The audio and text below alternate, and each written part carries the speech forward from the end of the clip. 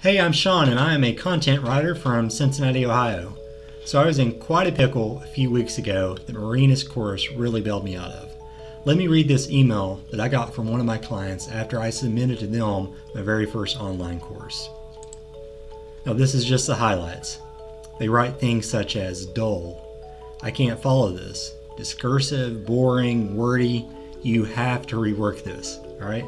So if you're anything like me, when you hear that negative feedback, you get that kind of hard in the stomach feeling. Plus, I had no idea how to fix this thing. I had years of experience writing what I thought was engaging content, but realized I had no idea how to actually build an online course out of it. And that's when I landed on Marina's course, Instructional Design for E-Learning. So when I came across this course, the headline really lured me in. How to create super engaging, interactive, results-oriented e-learning courses that people love and want to finish, right? So I was skeptical. I was skeptical that a course could turn me into an instructional designer, or at least someone that could pass for one.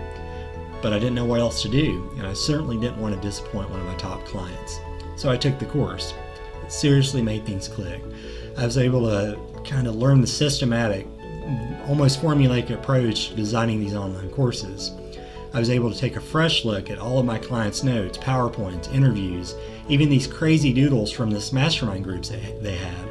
And I entirely overhauled what I presented to them into this awesome course. I think like a lot of people right now, if you've kind of been thrust into this new role of being course creators and instructional designers, and you think you can just kind of wing it, well, maybe you can't. I was in over my head. So I'm super glad I found this course. Seriously, it was 100% worth the investment and I can't recommend it enough.